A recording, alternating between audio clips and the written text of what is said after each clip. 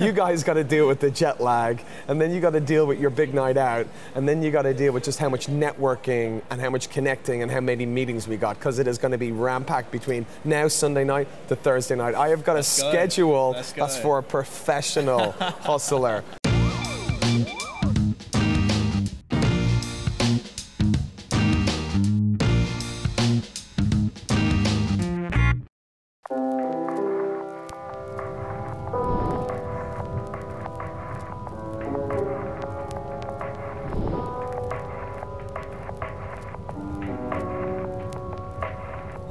I've been sitting here thinking about why we're going to the other side of the world. Why are we going to TOKEN2049? Like, what is the real reason behind this? And it's clear. It's so people know who we are, right? And let me go and explain that. Let me take it a step further. If no one knows who SVK Crypto is, we are not going to get the first call for the next great project. Our job, our mission is for everyone to get to know us. Why? Because we want that first call when a developer comes up with the next big idea. We want to have the ability and access to be given the first look at any great project, any great deal coming through. And you do that by people knowing who you are. I don't want to read about great deals from a press release. Like, I don't want to do that. I want to be able to find the next great project via my network, via our community.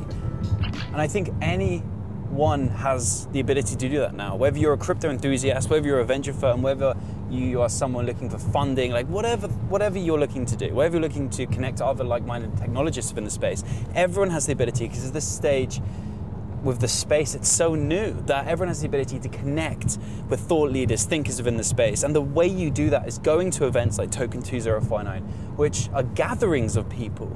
That's what they are. People are coming together to share their thoughts and ideas. Now, if you're not going to those events, and if no one knows who you are, you're not in business. You're not. In fact, it's unethical not to go to these events. It's unethical because no one knows who you are. And what value can you bring to the rest of the world if no one knows? None. We need to grow the message of this space. Education and educating others is key, right? But like just growing, letting people know. If you don't, no one's gonna know. It doesn't mean anything.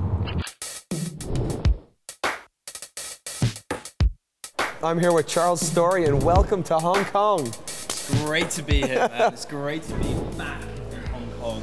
It was only this time last year that we were here, right? Yeah, and I know that over the next 4 days, and 2 days being the conference, we're going to reflect on just how far we've come and also where the cryptocurrency and blockchain technology markets have come as well, and how far and what's progressed, and all the people that we met last year and what they're all doing, what they're up to, but more importantly, what we're up to.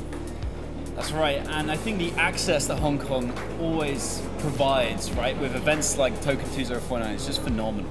I remember this time last year we were walking around and we bumped into Charles Hoskinson from Cardano and some of the other great thought leaders in the space. And I think it's just one of those wonderful times where it's so special that everyone can just bump into anyone in any situation in the Kehoe Hotel where we're staying. Well, that's what makes it special. You know, that's absolutely right. And as you know, I've been in Hong Kong, I just realized, for a week. And what's interesting about Hong Kong is it's got this almost infatuation. It's almost you become unaware of time, because when you're looking back at what's going on in the UK, when you guys are going to bed, I'm waking up, and vice versa. And also Hong Kong has this way of spinning you around, right? So in a most beautiful fashion. But the last week, and looking at Blockchain Week Hong Kong, has been absolutely awesome. There's been some really great people in town. The event was somewhat smaller and somewhat focused, but it didn't take away from all the participants that were at the event, and also all the networking and social events after the events each and every day. It was really, really, really good. What I find sometimes with pre-events like the one you've been to, Hong Kong Blockchain Week, is really in the evenings is where it goes down, right? Because you have everyone congregating together, and then everyone kind of splits off in different areas to different locations. And you just meet so many phenomenal people, even though you've met some really great characters over the past week. But that's what makes it important. Yeah. I think that's what makes it exciting. It was really good, and it's lovely to come to Hong Kong for a period of time, because you start to actually get into the rhythm of Hong Kong, which I believe I'm totally in right now.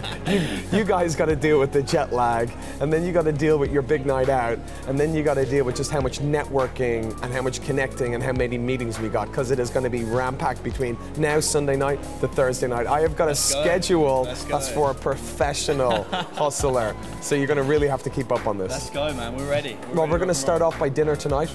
Yeah, that's going to be good. Okay, dinner tonight, strategy meeting, yeah. 1 or 2 drinks. Let's do it. Okay.